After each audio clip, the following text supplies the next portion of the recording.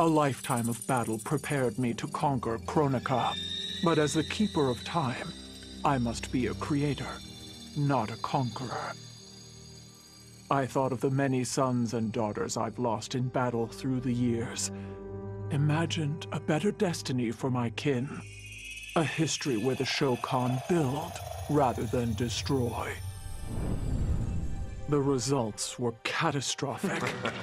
Comfort and ease extinguished the dragon's fire that once lit the heart of every Shokan. They became weak, corrupted fools. The timeline had to start again.